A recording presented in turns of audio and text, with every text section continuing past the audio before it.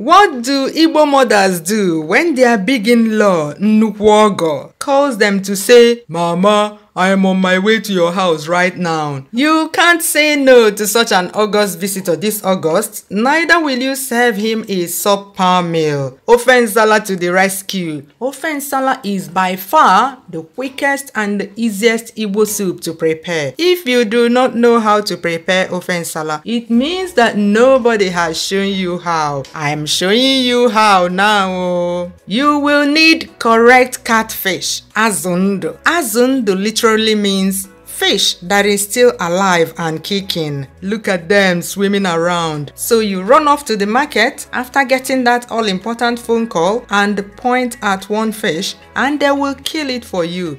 Point and kill, anyone? Catfish is isia folokwabo, which means the main ingredient in Ofe Nsala. Ofe Nsala that you do not use catfish to prepare, is that one Ofe Nsala? Mbano. If you live in Nigeria, please do not, I repeat, do not use any other fish for Ofe Nsala. You are only allowed to use another fish if you live outside Nigeria and you can't buy catfish where you live. In that case, you can use conger eel. I gave conger eel a 9 out of 10 as a catfish alternative in my Nigerian ingredients alternatives video. Make sure you watch that video to hear everything I said about using conger eel before you cook this soup. The link to the video will pop up right now and it's clickable. Test if the link works. Don't be shy. Here are the other ingredients you will need. Utazi. This is a bitter, heart-shaped leaf. This is not okazi. It is not okazi. It is not oziza either. Utazi. Seasoning cubes, crayfish, the catfish, the chairman of the meeting, ogiri. You saw me buy this at the market in my previous market video. If you want to learn about Nigerian ingredients in detail, you need to be watching every single follow me to market video that I put out. That is where I share random useful information, including the ones I learned right there in the market about the ingredients I use in my videos, especially the traditional ones. Habanero pepper and white Pounded Yam, which is the thickener for the Ofe Nsala. First, pour boiling water on the pieces of catfish. This does two things. One, the hot water removes the slime from the catfish. And two, the hot water shocks the pieces of fish and toughens them, making it harder for them to disintegrate while you are cooking the soup. As soon as you pour the hot water on the fish, you will see the slime turn white. And can you see the fish coiling up? That's the shock of the hot water which toughens it. Everything I tell you in my videos is true. You just need to pay attention to these little things and you will see them yourself.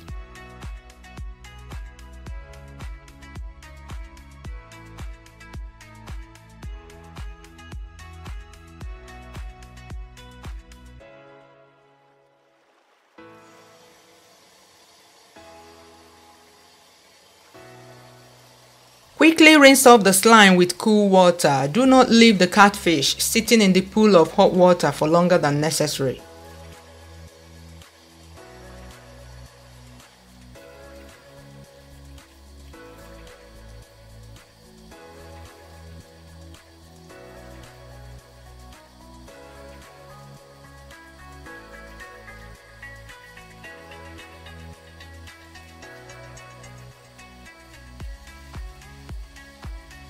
When done, put them in the pot, add seasoning cubes, the pieces of yam which you must have peeled and cut earlier,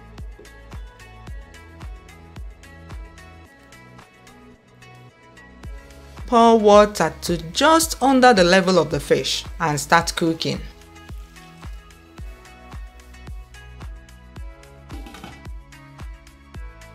Pound the habanero pepper, ogiri, crayfish and chopped utazi in a mortar.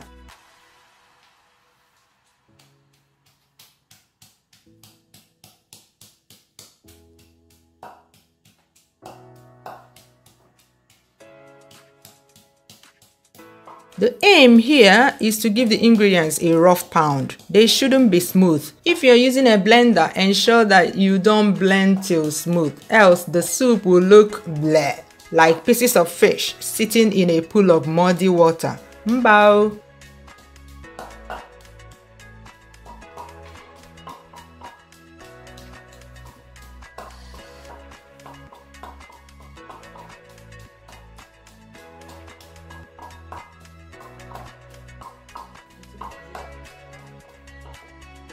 You see what it looks like?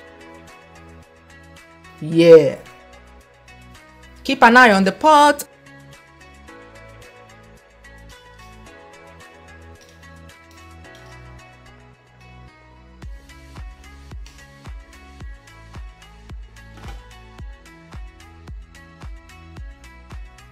And once the pieces of yam are soft, take them out.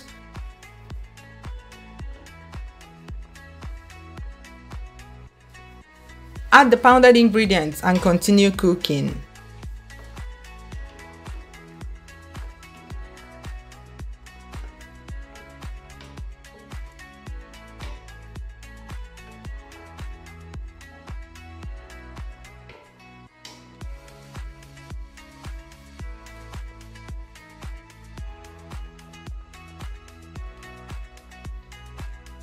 Crush the yam in a mortar exactly the same way you should smash the like button on this video. Have you liked this video yet? Have you? You don't want to have the best in-law in your family? Please like.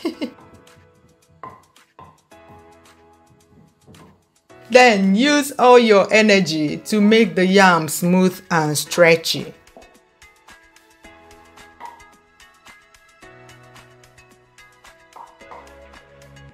Add to the Ofe Nsala in small lumps.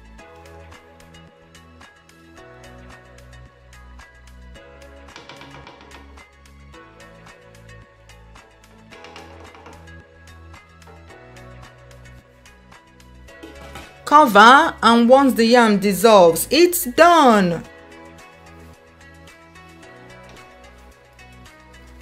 Add salt if necessary, and that's it. So easy. Serve this to your in-law with pounded yam. Yes, Ofe Nsala is always served with pounded yam. Happy in-law, happy life. If you need my express permission for any other fufu meal you can serve this with, let me know in the comments. Bye bye. See you soon.